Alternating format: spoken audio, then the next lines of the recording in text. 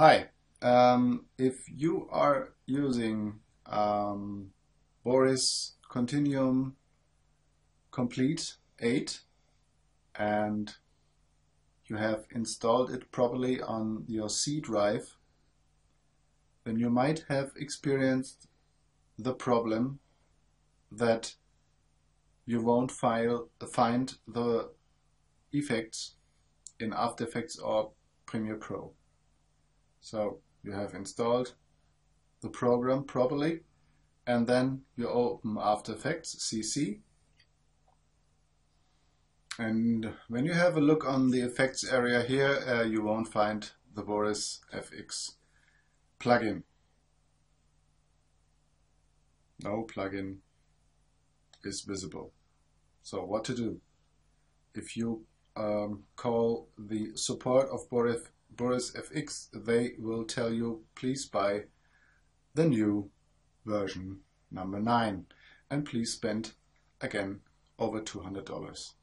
So Boris FX is installed correctly on drive C. You can see it here. But where are the plugins? In Adobe CC, Adobe After Effects support files and plugins, you won't find it. It is not there. It is not installed there. But it is installed not at the media core. So where is it? It is in the common folder, plugins 7.0 media core Boris Continuum Complete 8. There are your files. Now you have to copy that, the whole folder, not only the effects but the whole folder, copy that and paste it to Adobe After Effects, support files, plugins. Paste it here. And now you will see, here are the effects. And now you will see in After Effects the plugins of Boris Continuum Complete number 8 are here. You can use it as you want to.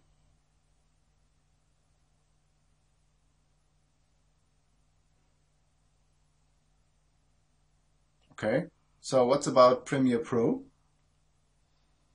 In Premiere Pro, you will find the folder plugins, common,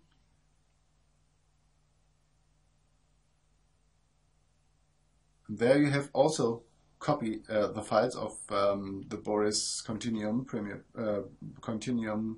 Complete 8 in this folder, and then you will find the effects are located here and you can use it. I hope that was helpful for you, and thanks for watching and goodbye.